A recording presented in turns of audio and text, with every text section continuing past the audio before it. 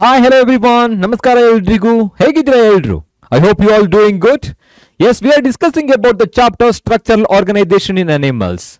So according to rationalized syllabus 2023-24, so ಅದರಲ್ಲಿ ನಿಮಗೆ frog ಮಾತ್ರ ನಿಮ್ಮ ಸಿಲೆಬಸ್ ಅಲ್ಲಿ ಇದೆ, ಆದ್ರೆ ನೀಟ್ ಗೆ ಇನ್ಫಾರ್ಮೇಶನ್ ಬರ್ದೇ ಇರೋ ಪ್ರಕಾರ. So we are discussing all the three, especially ಅರ್ಥವನ್ನ ಬಿಟ್ಟು ಕಾಕ್ರೋಚ್ ಮತ್ತೆ ಫ್ರಾಗ್ ಬಗ್ಗೆ ಡಿಸ್ಕಸ್ ಮಾಡ್ತಾ ಇದ್ದೀವಿ. And today in this session we are going to discuss about the morphology and anatomy of the frog. So frog ಅಲ್ಲಿ morphology, external features ಯಾವ ತರ ಇರುತ್ತೆ ಅಂಡ್ ಡಿಫರೆಂಟ್ ಫಿಸಿಯಾಲಜಿಕಲ್ ಫಂಕ್ಷನ್ಸ್ ಯಾವ ತರ ಆಗುತ್ತೆ ಅಂತ ಹೇಳ್ಬಿಟ್ಟು ಇವತ್ತಿನ ಕ್ಲಾಸ್ ಅಲ್ಲಿ ತಿಳ್ಕೊಂಡು, ಓಕೆನಾ? So without wasting time, let's get started. And the topics we are discussing today are morphology of a frog, external features of the frog. So ಮೇಲ್ಮೈ ಲಕ್ಷಣ ಯಾವ ತರ ಇರುತ್ತೆ, ಬಾಡಿ ಫೀಚರ್ ಯಾವ ತರ ಇರುತ್ತೆ, ಅದ್ರ ಕಲರ್ ಯಾವ ತರ ಇರುತ್ತೆ, ಹ್ಯಾಬಿಟ್ಯಾಟ್ ಯಾವ ತರ ಇರುತ್ತೆ ಅಂತ ತಿಳ್ಕೊಬೇಕು. And we are going to discuss about all the internal organs and physiological functions including the digestive system, respiratory system, circulatory system, nervous system, excretory system and reproductive system. So ಅದರಲ್ಲಿ reproduction ಯಾವ ತರ ಆಗುತ್ತೆ, development ಯಾವ ತರ ಆಗುತ್ತೆ ಅಂತ ತಿಳ್ಕೊಬೇಕು, ಓಕೆನಾ? So the very first concept is morphology of frog. ಅದಕ್ಕೂ ಮುಂಚೆ ನಮಗೆ ಟ್ಯಾಕ್ಸಾನಮಿಕಲ್ ಪೊಸಿಷನ್ ಗೊತ್ತಿರಬೇಕು ಫ್ರಾಗ್ದು, ಹೌದಲ್ವಾ? ಅಂದ್ರೆ ಪ್ರೀವಿಯಸ್ಲಿ ನಾವು ಹೇಳ್ತಾ ಇದ್ದೋ ಕಾಕ್ರೋಚ್ ಬಗ್ಗೆ ತಿಳ್ಕೊಂಡಿದ್ದು. So that comes under the Kingdom ಅನಿಮೇಲಿಯಾ, phylum, ಇನ್ವರ್ಟಿಬ್ರೇಟಾದಲ್ಲಿ, ಆರ್ಥ್ರೋಪೋಡಾದಲ್ಲಿ ಬರುತ್ತೆ ಅಂತ ಹೇಳ್ಬಿಟ್ಟು. ಸೊ ಇಲ್ಲಿ ನಾವು vertebrate classification ತಿಳ್ಕೋಬೇಕಾದ್ರೆ subphylum Vertebrata, divisions Agnatha and Gnathostomata, Pisces and Tetrapods. See, the tetrapods anta helidrenu super class where all the living organisms are bearing limbs as locomotory structures. So their locomotion is represented by pair of limbs anta heltivi. So ನಂತರ ಅದರಲ್ಲಿ ಬರೋದು amphibia, means organisms which are able to live both in water and also on land. They are called amphibia. So look at this taxonomical position. Frog that comes under kingdom Animalia, phylum Chordata. So where they are having notochord, solid supporting structure on the dorsal side of the body, that's called notochord. So hence we are going to call them as chordata. So next admel barodu class amphibia. Amphi and bios ಎರಡು word ಅನ್ನ indicate ಮಾಡುತ್ತೆ. So ಎರಡೂ ಕಡೆ ವಾಸ ಮಾಡುತ್ತೆ ಅಂತ ಅರ್ಥ. So order ಎನ್ಯೂರಾ, genus Rana and species ಟೈಗ್ರಿನಾ. And today we are discussing about the frog called Rana tigrina. That's the scientific name of common frog. Okay, so let's discuss what are the normal features. Yav tara irutte. So as I said, these are amphibians. Haudalva? Ivugalu amphibians ಆಗಿರುತ್ತೆ. Amphibians anta helidrenu, organisms which are able to live in water and also on land. Eradu kadenu badukbeku, survive agbeku. So I'm just writing here, they are able to live on land and in water. So hence they are called amphibians.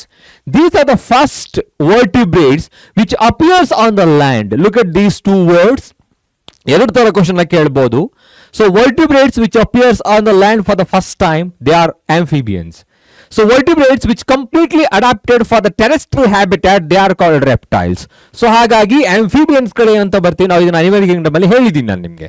So ಇವುಗಳು amphibians ಗಳು normal ಆಗಿ ಭೂಮಿಯ ಮೇಲೆ first appear ಆದಂತ organisms ಗಳಾಗಿರುತ್ತೆ, ಓಕೆನಾ? So next habitat ಬಂದ್ರೆ ಎಲ್ಲಾ ಕಡೆನೂ ಇರುತ್ತೆ ಅಂತ ಗೊತ್ತಾಯ್ತು. Cosmopolitan, especially they are usually found in Pond's, lakes, ಎಲ್ಲಿ ವಾಟರ್ ಇರುತ್ತೋ, ಶೇಡಿ ಪ್ಲೇಸಸ್ ಗಳಿರುತ್ತೋ ಅಲ್ಲಿ ಕಂಡು ಬರುತ್ತೆ. ಅಂಡ್ ದೇ ಆರ್ ಯೂಶಲಿ ಏನಾಗಿರುತ್ತೆ, carnivores. They are carnivores. So what's the meaning of carnivores? Organisms which feed on flesh, means ಇನ್ನೊಂದು organisms ಮೇಲೆ complete ಆಗಿ depend ಆಗೋದು.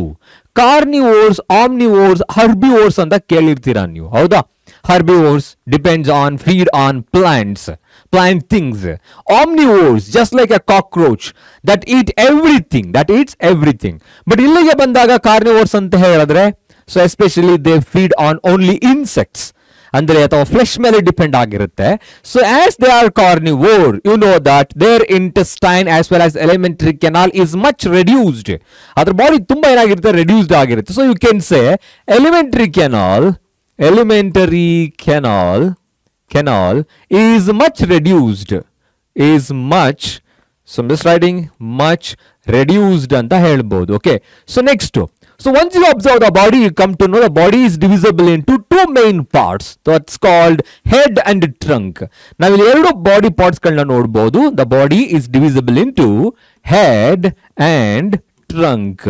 ಓಕೆನಾ? ಸೊ ನೆಕ್ ಇರುತ್ತಾ? Neck is absent here. Observe ಮಾಡಿದ್ರೆ ಗೊತ್ತಾಗುತ್ತೆ ನಿಮ್ಗೆ.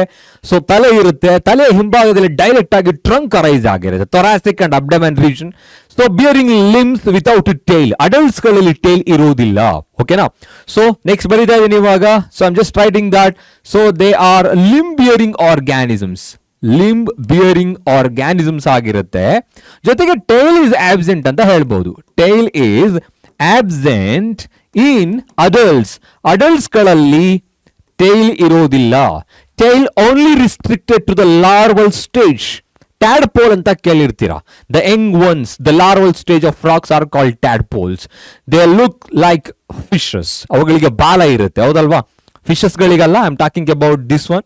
The ಟ್ಯಾಡ್ಪೋಲ್ಸ್ are the young ones, larva of the frog, they are having the tail, but in the sense of metamorphosis, transformation, they lose their tail and they are developing the limbs ಅಂತ ಹೇಳ್ತೀವಿ. So next ಅದೇ ತರ, so once you observe, you come to know that the head region bearing a nostrils ಗಳು ಇರುತ್ತೆ, and also two eyeballs, they are present in the socket of the skull. Dicondylic skull ಇರುತ್ತೆ. Two eyes are present which are protected by the nictitating membrane, eyes ಗಳು ಇರುತ್ತೆ. And just behind the eye there is an tympanum. External ear anta ಏನು ಹೇಳ್ತೀವಿ, pinna is absent, tympanum is present, inner ear is present. So you can observe in the head region ನ ಮೇಲ್ಭಾಗದಲ್ಲಿ so pair of eyes ಇರುತ್ತೆ, nostrils ಗಳಿರುತ್ತೆ. Okay, nostrils ಇರುತ್ತೆ, ಅದ್ರ ಜೊತೆಗೆ tympanum ಇರುತ್ತೆ. Tympanum is present, that is representing the sense organs that receives the sound ಅನ್ನ receive ಮಾಡ್ಕೊಳ್ಳುತ್ತೆ. And also we are able to distinguish male and female frogs very easily just by observing the vocal sac or vocal cord. You can say vocal sac, that is present only in male. So I am writing here in male frog ಗಳಿಗೆ ಬಂದಾಗ vocal sac irutte. Why so? Because to produce different sounds to attract the opposite sex. ಇನ್ನೊಂದು frog ಅನ್ನ mating purpose ಗೋಸ್ಕರ attract ಮಾಡೋದಕ್ಕೆ, so they have some vocal sacs to produce the different sounds. And also you can observe the copulatory structure in the forelimbs of first digit. So I'm just writing copulatory structure. Copulatory structure ಇರುತ್ತೆ. Okay, ಎಲ್ಲಿರುತ್ತೆ ಇದು? That is present in the forelimbs ಅಲ್ಲಿ. forelimbs first digit part ಅಲ್ಲಿ ಕಂಡು ಬರುತ್ತೆ. First digit ಅಲ್ಲಿ ಕಂಡು ಬರುತ್ತೆ. Okay, and the body is brown colour, green colour, oily green in colour ಅಂತ ಹೇಳ್ಬಹುದು. ಓಕೆ, ಇಲ್ಲೇ ನಾನು ಎಕ್ಸ್ಪ್ಲೈನ್ ಮಾಡ್ತಾ ಇದ್ದೀನಿ. ನೆಕ್ಸ್ಟ್ ಅಲ್ಲೂ ಕೂಡ ನೀವು ಡಯಾಗ್ರಾಮ್ ನೋಡಿದ್ರೆ ಗೊತ್ತಾಗುತ್ತೆ. So here you can observe the morphology including the ಟ್ಯಾಕ್ಸಾನಮಿಕಲ್ position ಏನು ಹೇಳಿದೆ ಅದನ್ನ ಕಂಟಿನ್ಯೂ ಮಾಡ್ತಾ ಹೋಗ್ತೀನಿ. ಯಾವ ತರ ಇದೆ ನೋಡಿ. So this is the head region, as I said. This is the head region and this entire portion is called the trunk region ಇರುತ್ತೆ. And there you can observe the nostrils.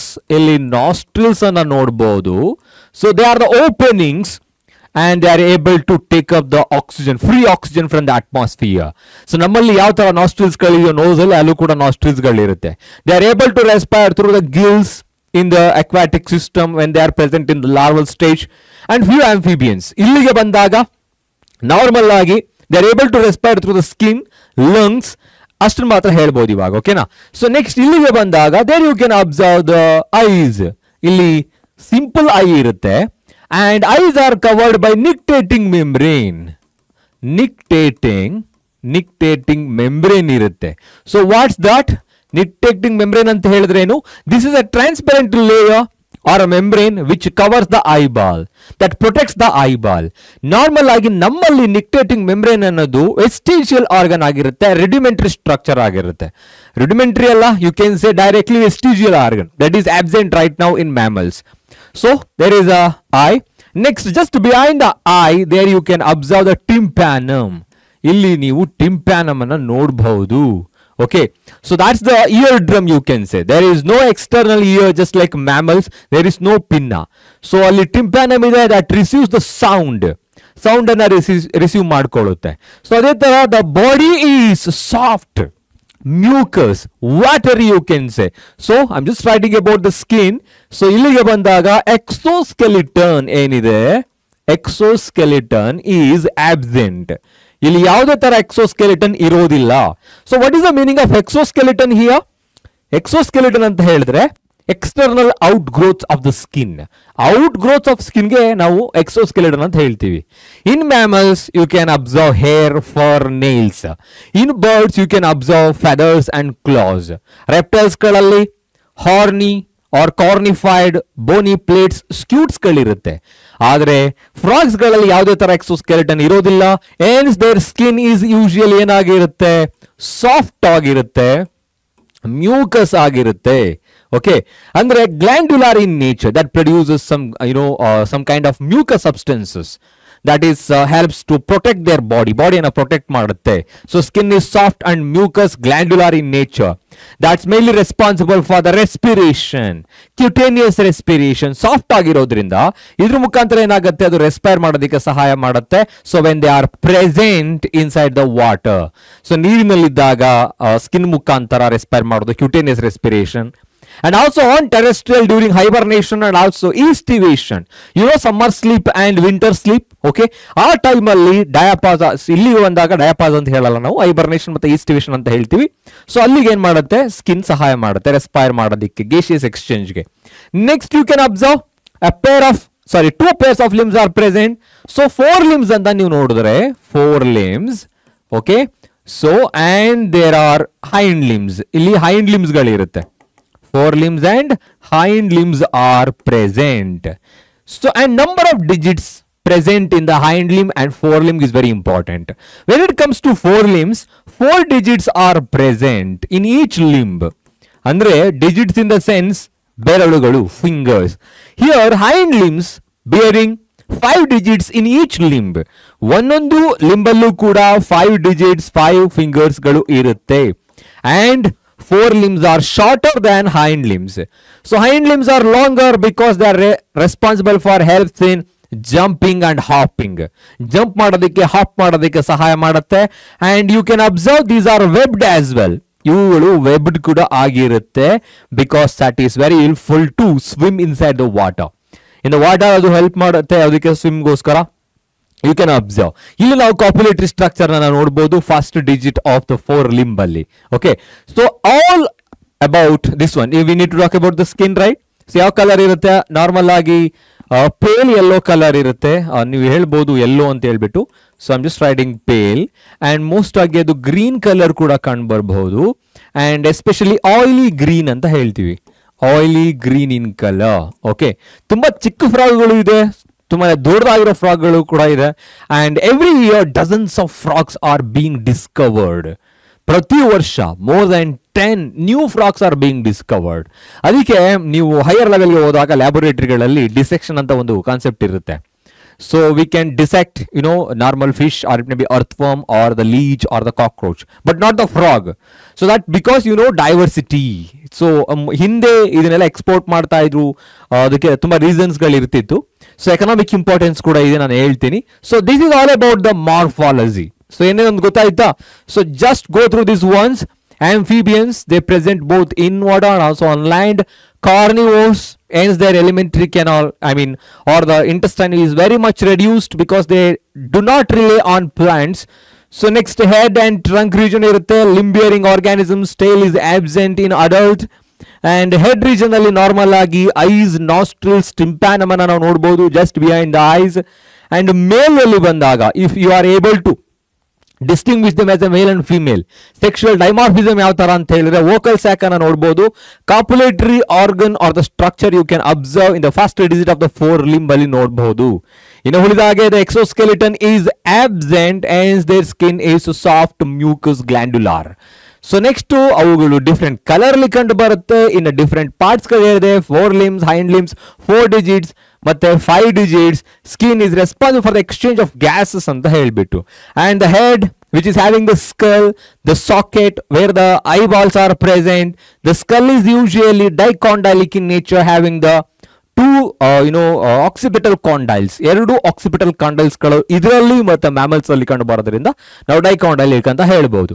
So next we need to talk about the digestive system are the elementary canal in frog. ಯಾವ ತರ ಇರುತ್ತೆ? You can say very much reduced. Reduced ಅಂತಲ್ಲ, I'm just stating two words here. ಒಂದು well developed ಅಂತ, one is well developed. ಓಕೆನಾ? If you have studied, okay, ಇನ್ನು ನೀವು ಓದಿಲ್ಲ ಅನ್ಕೊಂತೀನಿ, ಬಿಕಾಸ್ ಫಸ್ಟ್ ಇಯರ್ ಅಲ್ಲಿ ನಾವು ಇನ್ನು ಫಸ್ಟ್ ಫ್ಯೂ ಚಾಪ್ಟರ್ಸ್ ಗಳನ್ನ ಸ್ಟಡಿ ಮಾಡ್ತಾ ಇದ್ದೀವಿ. When it comes to human physiology 10th grade ಅಲ್ಲಿ ಓದಿದ್ರೆ ಯಾವ ತರ ಹ್ಯೂಮನ್ ಬೀಯಿಂಗ್ಸ್ ಅಲ್ಲಿ ಲೈಫ್ ಪ್ರಾಸೆಸ್ ಅಲ್ಲಿ ಓದಿರ್ತೀರಾ, complete from the beginning of salivary glands till the end of the rectum, ಏನೇನಿರುತ್ತೋ ಎಲ್ಲವೂ ಕೂಡ ಇಲ್ಲೂ ಇರುತ್ತೆ. So that's why I am just writing the digestive system or alimentary canal is well developed and reduced. ಇನ್ನೊಂದು word use ಮಾಡ್ತಾ ಇದ್ದೀನಿ, reduced ಅಂತ. ಯಾಕೆ ಅಂತ ಹೇಳಿದ್ರೆ these are carnivores. Carnivores are the organisms which feed on flesh. See, omnivores ಮತ್ತೆ herbivores ಗಳಿಗೆ ಬಂದಾಗ, herbivores ಅಂದ್ರೆ organisms which feed on plants. So means cellulose component ಗಳನ್ನ ಅದು ತಿನ್ನುತ್ತೆ. Organisms which feed on plants, they have a longer small intestine or intestine when compared to carnivore. Okay, so ಹಾಗಾಗಿ we are writing these are carnivores ಆಗಿರೋದ್ರಿಂದ, so we can say elementary canal ಅಂತ ಏನಿದೆ that is reduced, much reduced ಅಂತ ಹೇಳ್ಬೋದು, much reduced. So the rest of that, different parts as just like a mouth till the end of rectum, everything is present. But ಎಲ್ಲೆಲ್ಲಿ ಯಾವ ತರ enzymes ಗಳು produce ಆಗುತ್ತೆ, ಯಾವ ತರ ಡೈಜೆಸ್ಟ್ ಆಗುತ್ತೆ ಅಂತ ನೋಡೋಣ ಇವಾಗ. So the very first part, so ಈ ಡೈಜೆಸ್ಟಿವ್ ಸಿಸ್ಟಮ್ ಅನ್ನು ಇಂಡಿಕೇಟ್ ಮಾಡ್ತಾ ಇದೆ ಇಲ್ಲಿ. ಸೊ ಏನೇನಿದೆ, here you can observe this is the esophagus. This is esophagus. And here you can observe this is the stomach, and that leads to intestine or the colon, intestine. Okay, so these are the alimentary canal, and associated glands are also present, which helps to produce some enzymes to digest the different components of food like carbohydrate, lipid and fat, proteins. So ಹಾಗಿದ್ರೆ ಯಾವುದು ಇಲ್ಲಿ heart ಇದೆ, muscular heart is present, 3-chambered heart. So we are going to talk about this in the upcoming slides. And this is the liver, we know that, which is responsible for producing the bile juice, which is stored in the gallbladder. Here you can observe the gallbladder illi store agutte. So next, here you can observe the lungs, illi lungs irutte. So ivaga sadhyake maatadodu beda, because we are talking about the lungs in the upcoming slide, respiratory system bandaga. Next, here you can observe final agi cloaca anta ondu part irutte. Here you can observe the cloaca, rectum, cloacal aperture, urinary bladder. So next to illondu urinogenital tract or ureter you can say, kidneys are present, so fat bodies are present, illela parts ಗಳಿದೆ ಇವಾಗ. So ಏನೇನಾಗುತ್ತೆ ಅಂತ ತಿಳ್ಕೋಬೇಕಲ್ವಾ. Esophagus, it's a small tubular structure that connects the mouth to the stomach. Salivary glands, saliva, amylase, carbohydrate, digestion, starch into maltose, everything is common.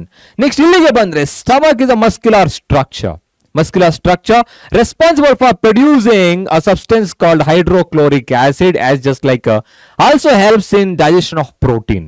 Next, liver ge bandaga, liver ಏನು ಮಾಡುತ್ತೆ, liver helps to produce the bile juice, bile ಅನ್ನು produce ಮಾಡುತ್ತೆ, and that is stored in gallbladder ಅಲ್ಲಿ store ಆಗುತ್ತೆ, and that is mainly responsible for the emulsification of fat, that helps in emulsification of fat. Sorry, I'm just writing here, emulsifies the fat ಅಂತ ಬರೆಯೋಣ, emulsifies the fat. Larger globules of fat ಅನ್ನ smaller ಗ್ಲಾಬ್ಯೂಲ್ಸ್ of fat ಆಗಿ ಏನು ಮಾಡುತ್ತೆ, ಅದು convert ಮಾಡುತ್ತೆ, ಯಾವುದು, ಬೈಲ್ juice. Next ಅದೇ ತರ ನಾರ್ಮಲ್ ಆಗಿ ಬೇರೆ ಸ್ಟ್ರಕ್ಚರ್ಗಳು, ಪ್ಯಾಂಕ್ರಿಯಾಸ್ ಇರುತ್ತೆ, as we know that is mainly responsible for producing the pancreatic juice. So we are writing here what are those structure. So first we are talking about the liver, right? So liver ಏನು ಮಾಡುತ್ತೆ, liver produces the bile juice responsible for the emulsification of fat, emulsifies the fat ಅಂತ ಹೇಳೋಣ. So next ಅದಾದ್ಮೇಲೆ pancreas Pancreas. So that pancreas produces pancreatic juice, which is responsible for the, I'm just writing pancreatic juice, and responsible for the digestion of, so digesting the what? Carbohydrate and proteins. Carbohydrates and proteins digest ಮಾಡುತ್ತೆ. So next ಅದಾದ್ಮೇಲೆ intestine. We know that intestine ಇರುತ್ತೆ, very much reduced. I'm just writing reduced ಯಾಕೆ ಅಂತ ಹೇಳಿದ್ರೆ ಇದು carnivores ಆಗಿರುತ್ತೆ. So complete digestion takes place there. Complete digestion ಆಗುತ್ತೆ. So ಅದ್ರ ಜೊತೆಗೆ ಇಲ್ಲೇನಾಗುತ್ತೆ? Absorption ಆಗುತ್ತೆ. Absorption that occurs with the help of microvilli. So that occurs with the help of microvilli. These are the small infolding structures present in the inner lining of the small intestine, or the intestine, very much reduced, responsible for the absorption of digested food material, and that directly supplies to the each and every part of the body through the circulatory system. So okay, so ಇದು ಅರ್ಥ ಇದೆ ಅಂತ ಅನ್ಕೊಂತೀನಿ. These are the fat bodies. This is the kidney. So ureter, or you can say common urinogenital tract ಅಂತ ಹೇಳ್ಬೋದು. cloaca, rectum, cloacal aperture, urinary bladder. ಈ parts ಗಳು ಗೊತ್ತಿರಲಿ. ಸೊ ಇನ್ನು ಇಂಟೆಸ್ಟೈನ್ ಅಲ್ಲಿ ಯಾವಾಗಲೂ ಹೇಳಿದಾಗೆ ಇದು ರೆಡ್ಯೂಸ್ ಆಗಿರುತ್ತೆ, but responsible for the absorption of digested food. S, just like human beings ಎಲ್ಲವೂ ಕೂಡ ಕಂಪ್ಲೀಟ್ ಆಗಿ ಡೆವಲಪ್ ಆಗಿರುತ್ತೆ ಅಂತ ಹೇಳ್ಬೋದು. ಓಕೆನಾ? ಯಾ, that is about the respiratory system. So how they respire, ಯಾವ ತರ ರೆಸ್ಪೈರ್ ಮಾಡುತ್ತೆ. Okay, first we need to talk about the respiration. ಏನಾಗಂತ ಹೇಳಿದ್ರೆ ಎಕ್ಸ್ಚೇಂಜ್ ಆಫ್ ಗ್ಯಾಸಸ್. ಅಂದ್ರೆ ಇನ್ನೊಂದು ಮೀನಿಂಗ್ ಇದೆ ಬ್ರೀದಿಂಗ್ ಮತ್ತೆ ರೆಸ್ಪಿರೇಷನ್ ಅಂತ ಬಂದಾಗ physical process, chemical process, exchange of gases ಬಂದಿರುತ್ತೆ, ಮತ್ತು oxidation of glucose to release energy ಅಂತೆಲ್ಲ ಹೇಳ್ತೀವಿ. ಬಟ್ ಇಲ್ಲಿ ಫ್ರಾಗ್ಸ್ ಗಳು especially most of the amphibians they respire by using skin ಮುಖಾಂತರ ರೆಸ್ಪೈರ್ ಮಾಡುತ್ತೆ, ಲಂಗ್ಸ್ ಮುಖಾಂತರ ರೆಸ್ಪೈರ್ ಮಾಡುತ್ತೆ. Okay, so see here the organisms which are able to respire through the skin, it's a mode of respiration. It's called cutaneous respiration. ಇದಕ್ಕೆ cutaneous respiration ಅಂತ ಹೇಳ್ತೀವಿ. Respiration. Okay, so next ಅದೇ ತರ organisms which are able to respire through the lungs is called pulmonary respiration. Respiration ಅಂತ ಹೇಳ್ಬೋದು. Okay, so next ಅದಾದ್ಮೇಲೆ they are respiring through the skin when they are in water. Okay, water mukantara through the exchange of gases, exchange of dissolved gases, you can say dissolved gases ಗಳನ್ನ exchange ಮಾಡೋದ್ರ ಮುಖಾಂತರ. And also they are respiring through the skin in the case of ಯಾವ time ಅಲ್ಲಿ? during hibernation and estivation. Hibernation and estivation. So have you heard about the hibernation and estivation? It's called winter sleep and summer sleep respectively. And during extreme temperature, during cold temperature, they used to escape from it. So that is called hibernation. What is the hibernation? It is called winter sleep. During extreme cold temperature. During extreme high temperature, they need to escape from that, right? So that is called summer sleep. So ಈ time ಅಲ್ಲಿ their entire body activity get reduced, ತುಂಬಾ ಕಡಿಮೆ ಆಗುತ್ತೆ. So they are respiring through the body skin ಮುಖಾಂತರ respire ಮಾಡುತ್ತೆ. When it comes to lungs, so usually they are terrestrial. When they are on land, they used to respire through the lungs as well as body skin. ಯಾವಾಗಲೂ ಕೂಡ soft ಆಗಿರಬೇಕು, ಜೊತೆಗೆ ಏನಪ್ಪಾ ಅಂತ ಹೇಳಿದ್ರೆ moist ಆಗಿರಬೇಕು. If their skin will become dry, they will die. ಅಂದ್ರೆ normal ಆಗಿ ಒಂದು ಅಪ್ಲೈಡ್ ಕ್ವಶನ್ಸ್ ಗಳನ್ನ ಕೇಳ್ತಾ ಇದ್ರು ಹಿಂದೆ. If you keep the frog in the jar which containing the temperature nearly about more than 35 degrees centigrade, ಇದ್ರೇನಾಗುತ್ತೆ? High temperature ಆದಷ್ಟು skin ಸ್ವಲ್ಪ dry ಆಗುತ್ತೆ. So they are not able to respire because they last the wetness of the skin. So ಹಾಗಾಗಿ vet skin ಇರಬೇಕು, ಆವಾಗ ಮಾತ್ರ ಅದು respire ಮಾಡುತ್ತೆ. ಇನ್ನು ನಾರ್ಮಲ್ ಆಗಿ they are having a pair of lungs. Here you can observe a pair of lungs ಇದೆ. Okay, lungs ಎಷ್ಟಿರುತ್ತೆ? a pair ಅಂತ ಹೇಳ್ಬೋದು, which are usually pink in color and also having sacs. Air sacs ಇರುತ್ತೆ. So there by they usually respire, normal ಆಗಿ respire ಮಾಡುತ್ತೆ. So they are present in the upper part of the thoracic region are the abdomen region. ಇಲ್ಲಿ ನಾವು thoracic ಅಂತ ಹೇಳಬಹುದು, upper part of the abdomen region ಅಲ್ಲಿ lungs ಗಳು ಕಂಡು ಬರುತ್ತೆ ಅಂತ ಹೇಳ್ಬೋದು. ಓಕೆನಾ. So rest of that how they are carrying the oxygen, ಯಾವ ತರ ಕ್ಯಾರಿ ಮಾಡುತ್ತೆ. As usual, just like human beings, they are also having different types of respiratory pigments, including the hemoglobin, RBC, WBC, platelets. ಎಲ್ಲ ನಮ್ಮಲ್ಲಿ circulatory system ಅಲ್ಲಿ ಹೇಳ್ತೀನಿ ಯಾವ ತರ ಇರುತ್ತೋ ಅದೇ ಪಾರ್ಟ್ಸ್ ಗಳು ಇಲ್ಲೂ ಕೂಡ ಕಂಡು ಬರುತ್ತೆ. But you can say they are respiring through the lungs, and the oxygen carbon dioxide is being exchanged with the help of respiratory pigment called hemoglobin anta helbodu. Okay, so that's all about the respiratory system. I will repeat it. Frogs usually respire through skin as well as the lungs. The mode of respiration, if they are respiring through the lungs, they are called pulmonary respiration. So during land or terrestrial idaga, if they are present in water, or if they are undergo hibernation or estivation, they respire through the moist skin. So through the skin they will exchange the gases, dissolved oxygen and carbon dioxide. But terrestrial daga, they respire through the lungs. The lungs are usually a pair of lungs are present, pinkish hair sacs are present.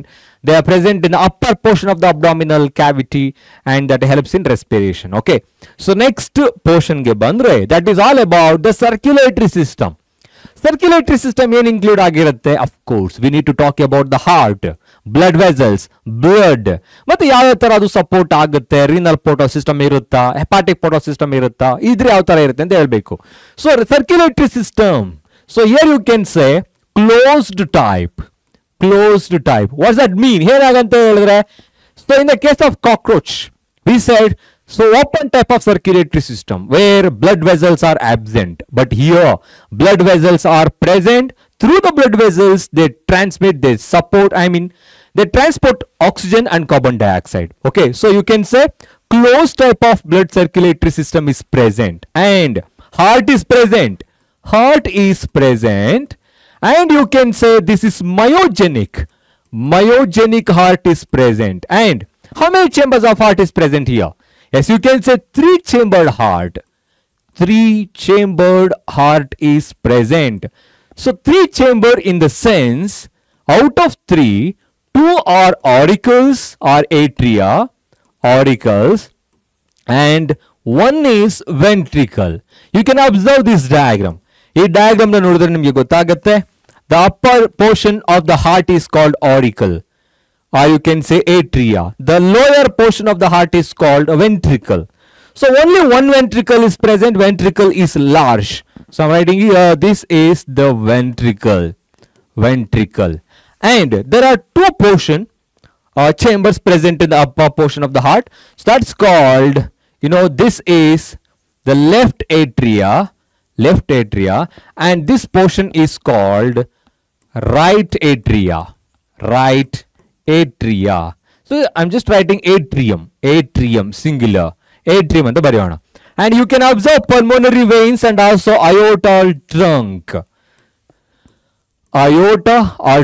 You can say pulmonary veins are present. And this one, sinus venosus ಅಂತ ಹೇಳಿದ್ರೆ ಏನು? ventricles that opens into a chamber in the ventral side of the heart, that is called sinus venosus. I'm repeating that. In the ventral side, ventricles are opens into the chamber called sinus venosus, and atria opens into another chamber called conus arterioles.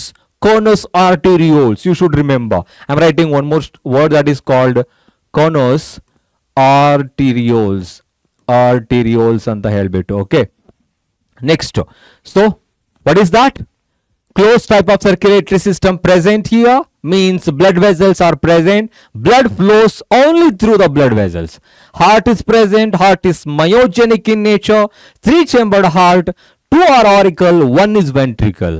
So 2 auricles that opens into a chamber called conus arterioles, and ventricle that opens into a sac ventrally, that is called sinus venosus anta helbodu. Okay, so here you can observe the sinus venosus, and this portion, this is inferior vena cava. vena cava, great veins we can say, and this is superior vena cava, superior vena cava. Okay, so heart is enta gottaitu. So then we need to talk about the blood. Yav tara supply madutte? Of course, all these organisms are having blood to supply oxygen and carbon dioxide and along with the nutrients, minerals. Yellow supply ಮಾಡೋದಕ್ಕೆ blood ಇರಬೇಕು. ಹಾಗಿದ್ರೆ blood ಯಾವ ತರ ಇರುತ್ತೆ? Blood is having different components. ಇಲ್ಲಿ ಎಲ್ಲ ತರದ components ಗಳನ್ನ ನಾವು ನೋಡಬಹುದು. Means RBCs, WBCs and platelets. Okay, what are they? Of course, RBCs are nothing but erythrocytes. Erythrocytes anta ಹೇಳ್ತೀವಿ. And WBCs are called leukocytes because they are colorless. Leuko-white, colorless anta ಹೇಳ್ಬೋದು. Platelets are called thrombocytes. Thrombocytes anta ಹೇಳ್ಬೋದು. Okay, so we are talking about the circulatory system. I'm just writing the continuation. RBCs ಏನ್ ಮಾಡುತ್ತೆ? With the help of hemoglobin, they are mainly responsible for carrying the oxygen. So carrier of gases are directly oxygen ಅಂತ ಬರೀತಾ ಇದ್ದೀನಿ. Carrier of oxygen. Okay, oxygen ನ carry ಮಾಡ್ತಾ ಇದೆ. ಇನ್ನು WBC ಬಂದ್ರೆ, of course, they are mainly responsible for providing the defense mechanism system or immune system. Immune system ಅನ್ನ provide ಮಾಡುತ್ತೆ. Okay, so next ಅದಾದ್ಮೇಲೆ ನಾರ್ಮಲ್ ಆಗಿ ಪ್ಲೇಟ್ಲೆಟ್ಸ್ ಬಗ್ಗೆ ಮಾತಾಡಬೇಕು. ಜೊತೆಗೆ ಇನ್ನೊಂದು ಮೇನ್ ಆಗಿ ತಿಳ್ಕೋಬೇಕಾಗಿರೋದು ಲಿಂಫ್ ಅಂತ ಹೇಳ್ಬಿಟ್ಟು. So blood which is having erythrocytes, leukocytes and also thrombocytes. But when it comes to lymph, it is a fluid which is similar to that of the blood in their structure except RBCs and few proteins. So ಏನಂತ ಹೇಳ್ಬೋದು lymph ಅಂತ ಹೇಳಿದ್ರೆ, it is a fluid similar to that of blood in their structure. Structure ಅಲ್ಲಿ ನೋಡೋದಕ್ಕೆ blood ತರನೇ ಇರುತ್ತೆ. So ಅದ್ರ ಕೆಲವು ಎಕ್ಸೆಪ್ಷನ್ ಇರುತ್ತೆ. ಎಕ್ಸೆಪ್ಟ್ ಇನ್ RBCs, ಇದರಲ್ಲಿ RBCs ಗಳು ಇರೋದಿಲ್ಲ. That's why they are usually ಏನಾಗಿರುತ್ತೆ, whitish in colour R colourless ಅಂತ ಹೇಳ್ಬೋದು. Accept in RBCs and few proteins, ಕೆಲವು ಪ್ರೋಟೀನ್ಸ್ ಗಳು ಇರೋದಿಲ್ಲ. ಓಕೆನಾ? ಸೊ ಇವಾಗ ನಮ್ಗೆ ಗೊತ್ತಾಗುತ್ತೆ, in the body of frog there are two important circulatory system. ಅಂದ್ರೆ circulatory system ಒಂದೇ ಇರುತ್ತೆ, two fluids are present. One is blood circulatory system, second one is lymphatic system. ಇದೇನ್ ಮಾಡುತ್ತೆ, that forms the lymphatic system. So the main function of the lymphatic system in all the organisms is to provide the defense mechanism system. ಯಾಕೆ ಅಂದ್ರೆ ಅದರಲ್ಲಿ main ಆಗಿ WBCs ಗಳಿರುತ್ತೆ, ಫಾಗೋಸೈಟೋಸಿಸ್ in nature ಆಗಿರುತ್ತೆ. So ಹಾಗಾಗಿ lymphatic system ಅನ್ನ ಅದು provide ಮಾಡುತ್ತೆ, form ಮಾಡುತ್ತೆ ಅಂತ ಹೇಳ್ಬೋದು. ಸೊ ಅದರಲ್ಲಿ ಏನೇನಿರುತ್ತೆ, ಎಕ್ಸೆಪ್ಟ್ RBC, WBC, ಪ್ಲೇಟ್ಲೆಟ್ಸ್ ಗಳು ಕಂಡು ಬರುತ್ತೆ. ಓಕೆನಾ? ಸೊ ಇನ್ನು ಉಳಿದಾಗೆ RBC, WBC all are present.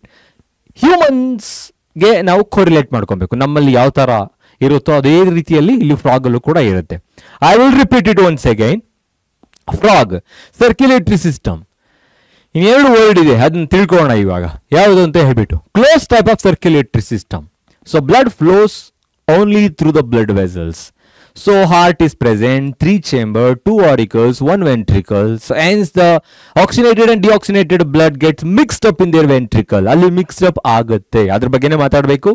Then blood is present to supply the main ಆಗಿ to transport the hormones, minerals, oxygen, carbon dioxide ಎಲ್ಲವನ್ನು ಅದು ಟ್ರಾನ್ಸ್ಪೋರ್ಟ್ ಮಾಡುತ್ತೆ. RBCs, WBCs, platelets ಎಲ್ಲವೂ ಕೂಡ ಇರುತ್ತೆ. ಇಲ್ಲಿಗೆ ಬಂದಾಗ ಕೆಲವು ವರ್ಡ್ಸ್ ಗಳನ್ನ ತಿಳ್ಕೊಳ್ಳಿ. ಯಾವ ವರ್ಡ್ಸ್ ಇದೆ? Sinus venosus, that's a chamber, so where the ventricle opens ventrally. So the corners arterioles, aorta ಅಲ್ಲ, arteries open ಆಗೋ ಒಂದು ಚೇಂಬರ್ ಆಗಿರುತ್ತೆ. Inferior vena cava, superior vena cava, aorta ಮತ್ತೆ pulmonary veins ಗಳಿರುತ್ತೆ. And as I said, the lymphatic system is present. Lymph is present, blood and lymph.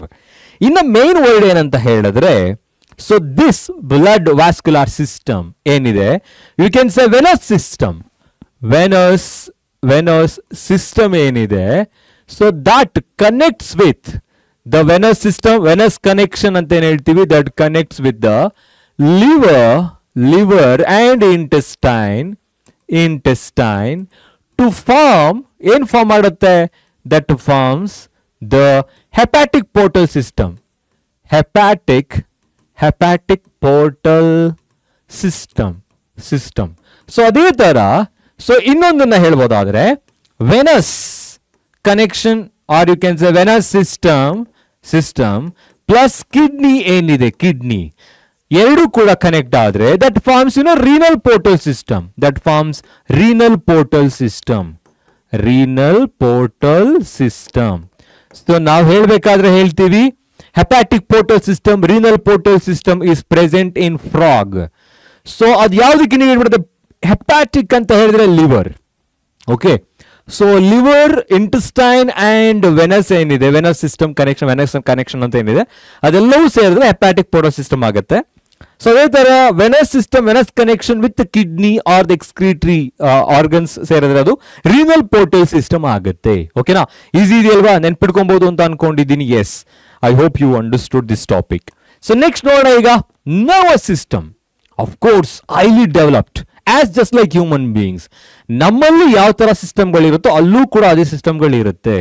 ಅಂದ್ರೆ nervous system, endocrine system is present, sensory organs are present. ನಾನು 3 ತರ ಇವಾಗ ಅದನ್ನ divide ಮಾಡಬಹುದು. ಯಾವ ತರ? First ಒಂದು nervous, just writing nervous system ಅಂತ ಹೇಳ್ಬಿಟ್ಟು brain, spinal cord and different types of divisions of nervous system. Second one is endocrine system, endocrine system, and the last one is the sensory system ಅಂತ ಹೇಳ್ಬೋದು, direct ಆಗಿ sense organ ಅಂತ ಹೇಳ್ಬೋದು. Okay, ನೋಡೋಣ ಈಗ nervous system is very well developed. ತುಂಬಾನೇ ಚೆನ್ನಾಗಿ develop ಆಗಿರೋ ನರ್ವಸ್ ಸಿಸ್ಟಮ್ ಇರುತ್ತೆ. ವೆಲ್ ಡೆವಲಪ್ಡ್ ಅಂತ ಹೇಳ್ಬೋದು. So what are the different divisions of nervous system? Of course they are called central nervous system, peripheral nervous system and autonomic nervous system. Again autonomic nervous system ಅಂತ ಬಂದಾಗ sympathetic and parasympathetic nervous system. Parasympathetic nervous system is present. They work exactly opposite to each other. So ಒಂದು dilate ಮಾಡಿದ್ರೆ ಇನ್ನೊಂದು ಕಾನ್ಸ್ಟ್ರಿಕ್ಟ್ ಮಾಡುತ್ತೆ, ಇನ್ನೊಂದು heart beat ಅಥವಾ ಇನ್ನೊಂದು breathing rate ಅನ್ನು ಜಾಸ್ತಿ ಮಾಡಿದ್ರೆ ಇನ್ನೊಂದು ಕಡಿಮೆ ಮಾಡ್ತಾ ಇರುತ್ತೆ. ಆಪೋಸಿಟ್ ಆಗಿ ವರ್ಕ್ ಮಾಡ್ತಾ ಇರುತ್ತೆ. ಇನ್ನು CNS ಗೆ ಬಂದಾಗ brain and spinal cord, spinal nerves and cranial nerves, peripheral nerve system ಇಟ್ಕೊಂಡು ಬರುತ್ತೆ. Brain and spinal cord. Okay, so next brain ಅಂತ ಬಂದಾಗ again you can observe different parts. ಇಲ್ಲಿ ಡಿಫರೆಂಟ್ ಪಾರ್ಟ್ಸ್ ಗಳನ್ನ ಅಬ್ಸರ್ವ್ ಮಾಡಬಹುದು. ಯಾವ್ಯಾವುದು ಆಗಿದ್ರೆ, so that includes, so normal ಆಗಿ ಸೆರೆಬ್ರಮ್ ಅಂತ ಹೇಳ್ಬಿಟ್ಟು, ಸೊ ಅಂದ್ರೆ ಆಲ್ಫ್ಯಾಕ್ಟರಿ ಸೆನ್ಸ್ ಆರ್ಗನ್ಸ್ ಗಳನ್ನ ರಿಸೀವ್ ಮಾಡೋದು cerebrum. So like wise ಡೈಎನ್ಸೆಫೆಲಾನ್, unpaired ಡೈಎನ್ಸೆಫೆಲಾನ್ ಅಂತ ಒಂದು ವರ್ಡ್ ಇದೆ, ಡೈಎನ್ಸೆಫೆಲಾನ್. Okay, hypothalamus, thalamus, these two structures are present there. Cerebrum, that's a seat of consciousness where the memory stores in, just like human beings. And also sensory organs galu, receptors galellavu kuda ille kandu barodu. Unpaired encephalon is present, and next one midbrain is present. Midbrain is there. So andre forebrain, midbrain, hindbrain. Hindbrain alli yav parts galu irutte? Yes, of course, in your textbook they have given. So first one is cerebellum, ಇನ್ನೊಂದು medulla oblongata, cerebellum and medulla oblongata. So here ಅಂತ ಏನಿದೆ ಅಲ್ಲಿ ಹೇಳ್ತೀನಿ, both balancing ಮತ್ತೆ hearing responsible ಆಗುತ್ತೆ. So mid brain some kind of limbic system, stones limbic ಸಿಸ್ಟಮ್ಗಳು, ಲೋಬ್ಸ್ಗಳು ಕಂಡು ಬರುತ್ತೆ. ಇನ್ನ ಸೆರೆಬ್ರಮ್, ಡೈಎನ್ಸೆಫೆಲಾನ್, ಮಿಡ್ ಬ್ರೈನ್, ಅದಾದ್ಮೇಲೆ ಹೈಂಡ್ ಬ್ರೈನ್ ಅಲ್ಲಿ cerebellum, ಮೆಡುಲಾ ಆಬ್ಲಾಂಗೇಟಾ, all these parts are present as just like human beings. Next sympathetic ಮತ್ತೆ parasympathetic nervous system, as I said they work exactly opposite to each other, ಒಂದಕ್ಕೊಂದು opposite ಆಗಿ work ಮಾಡ್ತಾ ಇರುತ್ತೆ. ಇನ್ನು endocrine system ಬಂದ್ರೆ it's very well developed. ಇನ್ನು different parts ಗಳು ಗೊತ್ತಿರುತ್ತೆ ನಿಮ್ಗೆ ಎಂಡೋಕ್ರೈನ್ ಸಿಸ್ಟಮ್ ಅಲ್ಲಿ. ದಟ್ ಇನ್ಕ್ಲೂಡ್ಸ್, ಯಾವುದನ್ನು ಇನ್ಕ್ಲೂಡ್ ಆಗಿರುತ್ತೆ? Pituitary, okay, pituitary gland, thyroid gland, ಅದಾದ್ಮೇಲೆ parathyroid gland including the adrenal gland, adrenal gland present within the kidney.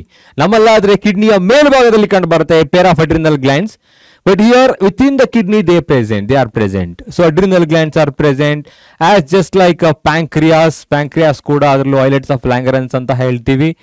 Gonads are present. All these glands are present as just like human beings and controlling over different activities just by producing few hormones ಗಳನ್ನ produce ಮಾಡೋದ್ರ ಮುಖಾಂತರ control ಮಾಡ್ತಾ ಇರುತ್ತೆ. ಇನ್ನು sense organs ಗಳಿಗೆ ಬಂದ್ರೆ that includes ice ಇರುತ್ತೆ. So simple I ಅಂತ ಹೇಳ್ತೀವಿ and covered by the ನಿಕ್ಟೇಟಿಂಗ್ membrane. So next ಅದಾದ್ಮೇಲೆ ಟೇಸ್ಟ್ ಗೆ ಅಂತ ಹೇಳ್ಬಿಟ್ಟು ಟಂಗ್ ಇರುತ್ತೆ. ಓಕೆ, ಸೊ ಅಲ್ಲೂ ಕೂಡ ನೀವು ಹೇಳ್ಬೋದು touch ರೆಸೆಪ್ಟಾರ್ಸ್ are present as just like a papillae. Touch receptors are present. We used to call it as a papillae. External papillae are present.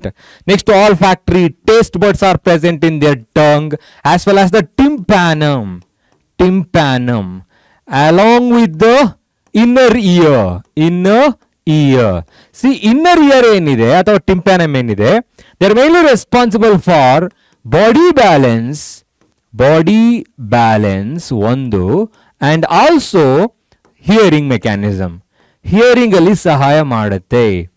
Okay, so easy ಅಲ್ವಾ? ಅಂದ್ರೆ ನರ್ವಸ್ ಸಿಸ್ಟಮ್ ನಾವಲ್ಲಿ entire response to stimuli consciousness ಬಗ್ಗೆ ಮಾತಾಡ್ತಾ ಇದ್ದೀವಿ. That's why that includes both nervous system, endocrine system, sensory organs. Nervous system is very well developed with CNS, PNS, ANS. Autonomic nervous system consist of ಪ್ಯಾರಾಸಿಂಪೆಥೆಟಿಕ್ ಮತ್ತು ಸಿಂಪೆಥೆಟಿಕ್ nervous system ಇರುತ್ತೆ. Next, when it comes to the central nervous system, brain and spinal cord, the brain is very essential to store the information and also controlling over the most of the bodily activities and to receive the stimuli from the sense organs, including the cerebrum, diencephalon, cerebral hemisphere. Paired cerebral hemisphere is present in the cerebrum. Unpaired diencephalon, midbrain with limbic lobes are present, and hindbrain containing cerebellum and also medulla oblongata controlling over most of the involuntary activities. Different glands are present in the endocrine system. Eyes, tongue, touch receptors on their body, skin, tympanum, all these are the receptors to receive the stimuli. receive ಮಾಡ್ಕೊಳ್ಳುತ್ತೆ ಅಂದ್ರೆ sense organs ಗಳ ತರ act ಮಾಡುತ್ತೆ ಅಂತ ಹೇಳ್ಬಿಟ್ಟು. ಓಕೆನಾ? S, next topic ನೋಡೋಣ. That is all about the excretory system. So ಏನು indicate ಮಾಡುತ್ತೆ ಎಕ್ಸ್ಕ್ರಿಟರಿ ಸಿಸ್ಟಮ್ ಅಂತ ಹೇಳಿದ್ರೆ? S, how they are ಎಕ್ಸ್ಕ್ರೀಟಿಂಗ್ the nitrogenous waste, ಯಾವ ತರ ಎಕ್ಸ್ಕ್ರೀಟ್ ಮಾಡುತ್ತೆ. Of course, we need to talk about the components of excretory system. They have a pair of kidney, right? They have a pair of ureters. ಆ ureters ಗಳು common ಆಗಿ ಏನಂತ ಹೇಳಿದ್ರೆ that forms urinogenital tract, because that's the common passage for both, urine as well as the sperm which is produced from the testicles. Testicles ಇಂದ produce ಆಗೋ ಸ್ಪರ್ಮ್ಗೆ, ಕಿಡ್ನಿಯಿಂದ produce ಆಗೋ ಯೂರಿನ್ಗೆ ಎಲ್ಲದಕ್ಕೂ common duct ಆಗಿರೋದ್ರಿಂದ ಯೂರಿನೋಜೆನೈಟಲ್ ಟ್ರಾಕ್ಟ್ ಅಂತ ಹೇಳ್ತೀವಿ. ಸೊ ಯುರೇಟರ್ಸ್ ಗಳು ಇರುತ್ತೆ and final ಕ್ಲೋಆಕಲ್ aperture and urinary bladder. Okay, and look at this diagram. Here you can observe A pair of kidney. ಇಲ್ಲಿ ನಾವು ಕಿಡ್ನಿಯನ್ನು ನೋಡಬಹುದು. Kidney are present along with the adrenal gland within that. Adrenal glands ಗಳಿರುತ್ತೆ. And this is the ureter and I'm just writing urinogenital tract ಅಂತ ಹೇಳೋಣ. ಓಕೆನಾ? So next ಅಂದ್ರೆ common passage for both urine as well as genital organs, ಅಂದ್ರೆ ಅದರಿಂದ produce ಆಗೋ ಸ್ಪರ್ಮ್ಗೆ ಏನಾಗುತ್ತೆ carry ಮಾಡೋದಕ್ಕೆ. Here you can observe the cloacal aperture is present here, and this is the urinary bladder is here. Okay, bladder. These are the different parts. Next, kidneys are the main important structure which are having number of uriniferous tubules. So kidney ಒಳಭಾಗದಲ್ಲಿ uriniferous tubules ಗಳಿರುತ್ತೆ. uriniferous tubules are present. Those uriniferous tubules are called nephrons. Nephrons ಗಳು ಕಂಡು ಬರುತ್ತೆ. Structural and functional unit of excretory system where the blood gets filtered and urine is formed. ಅಲ್ಲಿ urine formation ಆಗುತ್ತೆ. Next, how they are eliminating the waste, ಯಾವ ತರ eliminate ಮಾಡುತ್ತೆ Of course, they are eliminating the waste in the form of urea. Okay, urea ಮುಖಾಂತರ eliminate ಮಾಡುತ್ತೆ. So ಹಾಗಾಗಿ urea is the what? Excretory product. Excretory product, nitrogenous product of these frogs. Especially ಈ organisms ಗಳಿಗೆ ನಾವು ureotelic organisms ಅಂತ ಹೇಳ್ತೀವಿ. Ureotelic in nature. But tadpoles ಗಳು ಏನು ಹೇಳಿರುತ್ತೆ?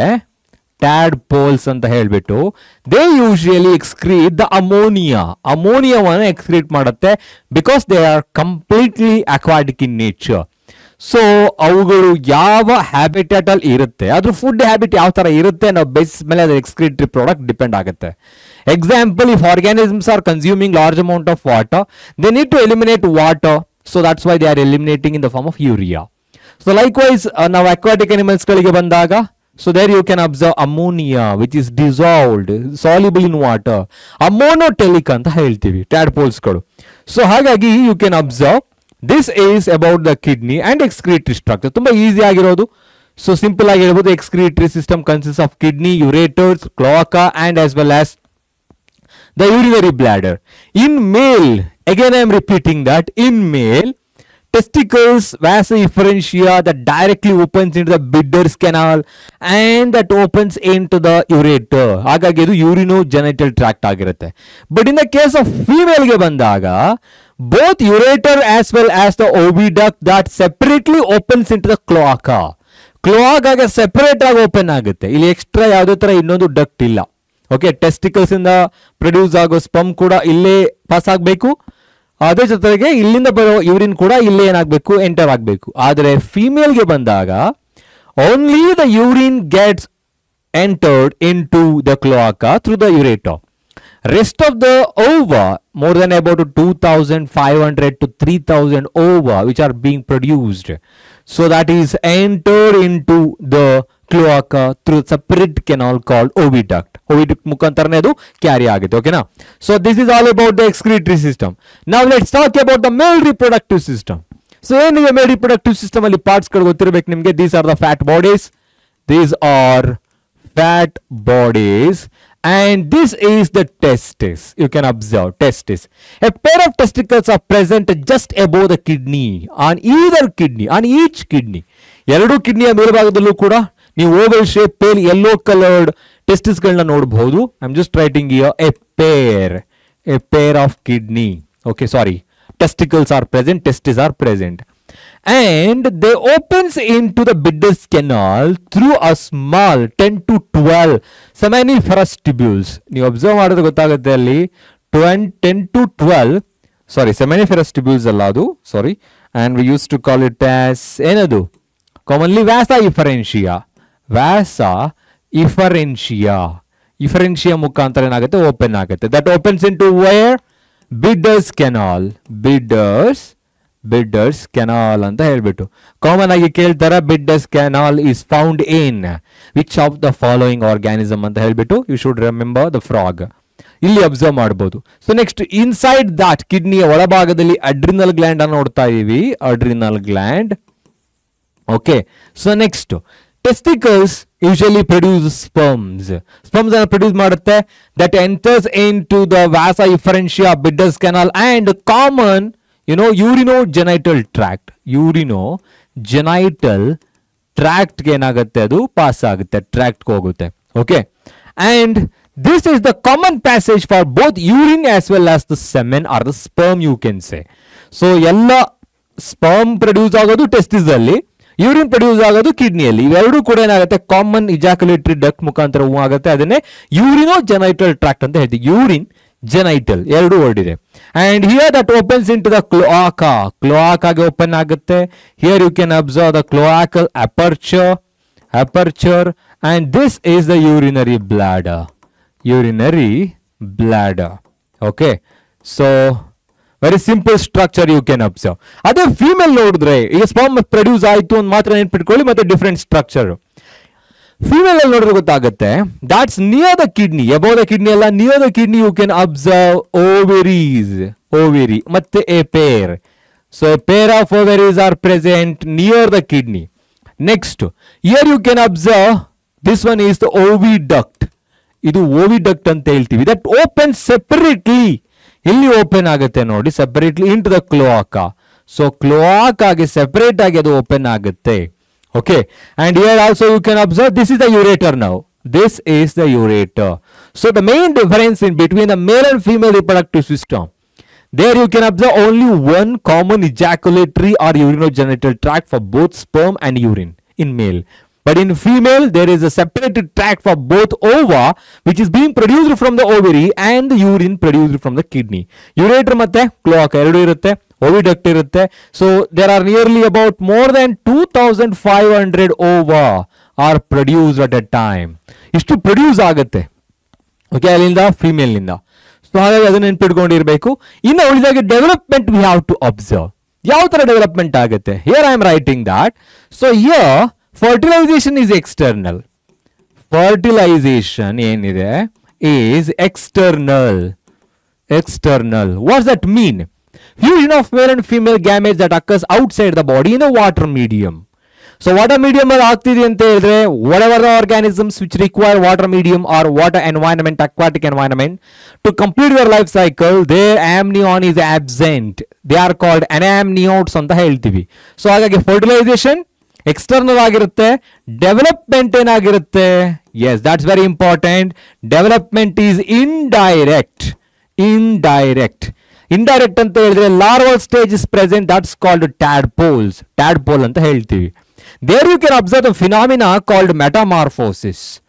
Metamorphosis ಏನಾಗಂತ ಹೇಳಿದ್ರೆ series of changes that occurs to become an adult from the tadpole or the larva. Larva adult ಆಗೋದಕ್ಕೆ series of changes ಗಳು ಏನೇನಾಗುತ್ತೋ ಇದೆಲ್ಲದಕ್ಕೂ ಮೆಟಮಾರ್ಫೋಸಿಸ್, ರೂಪ ಪರಿವರ್ತನೆ ಅಂತ ಹೇಳ್ತೀವಿ. Okay, and also they are egg laying organisms. Few organisms, especially the mail frog ಅಲೈಟಿಸ್ ಪೈಪಾ ಅಮೇರಿಕಾನಾ, they used to carry, male frog used to carry the or take care of the eggs ಗಳನ್ನ take care ಮಾಡುತ್ತೆ. ಅವುಗಳಿಗೆ ನಾವು mid wife ಅಂತ ಹೇಳ್ತೀವಿ. ಓಕೆನಾ, ಅಲೈಟಿಸ್ ಪೈಪಾ ಅಮೇರಿಕಾನಾ mid wife ಅಂತ ಹೇಳ್ತೀವಿ. ನೆನ್ಪಿಟ್ಕೊಬೇಕು. ಮೆಟಾಮಾರ್ಫೋಸಿಸ್ ಆಗುತ್ತೆ ಅಂದ್ರೆ larva becomes N adult. Larvae becomes on adults. So this is called metamorphosis. Okay, ಇನ್ನು ಎಕನಾಮಿಕ್ ಇಂಪಾರ್ಟೆನ್ಸ್ ಗಳು ಕೂಡ ಇದೆ ಇದರಲ್ಲಿ. ಓಕೆ, ಯಾವ ತರ? biologically it's very important to maintain ecological balance of the ecosystem, and they are very useful, perform a very useful role in the ecosystem food chain.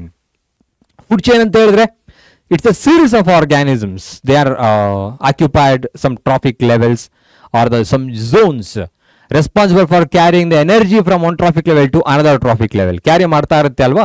So ಅದರಲ್ಲಿ frog ಅಂತ ನಾವು ಕೇಳಿರ್ತೀವಿ, ಅಂದ್ರೆ gross of frog, snake and eagle ಅಂತ. So ecological balance ಅಲ್ಲಿ ತುಂಬಾ important ಆಗುತ್ತೆ. And also they are responsible for to kill the pests, or you can say some insects which are destroying crops. Crop field ಗಳಲ್ಲಿ frog ಗಳನ್ನ ಬಿಡ್ತಾರೆ ಕೆಲವು ಸಲ. ಯಾಕೆ ಅಂತ ಹೇಳಿದ್ರೆ frogs R feeding over the insects. ಅದು ಕಾರ್ನಿವೋರ್ಸ್ ಆಗಿರೋದ್ರಿಂದ ಇನ್ಸೆಕ್ಟ್ ಅನ್ನ ತಿನ್ನುತ್ತೆ. So there by we can prevent the loss of yield. ಅದನ್ನ ನಾವು ಪ್ರಿವೆಂಟ್ ಮಾಡಬಹುದು ಅಂತ ಹೇಳ್ಬಿಟ್ಟು. ಸೊ ಇಷ್ಟು ಕೂಡ ಏನಪ್ಪಾ ಅಂತ ಹೇಳಿದ್ರೆ that's nearly about the frog. I hope you understood the concept. Again, I am going to repeat the reproductive system. So, ಇಲ್ಲಿ ಕೆಲವು ವರ್ಡ್ಸ್ ಗಳು ನಿಮಗೆ ನೆನಪಿರಲಿ. These are unisexual. Unisexual ಆಗಿರುತ್ತೆ ಅಂದ್ರೆ ಡಯೇಷಿಯಸ್ ಆಗಿರುತ್ತೆ. ಓಕೆನಾ? ಅದನ್ನ ಬಿಟ್ರೆ male and female reproductive systems ಗಳಲ್ಲಿ ಯಾವ ತರ ಚೇಂಜಸ್ ಗಳಿರುತ್ತೆ. ಇಲ್ಲಿ ಟೆಸ್ಟಿಕಲ್ಸ್, ಇನ್ನೊಂದು ವರ್ಡ್ ಅನ್ನ ನೆನಪಿಟ್ಕೊಬೇಕು. So here I am just writing mesorchium.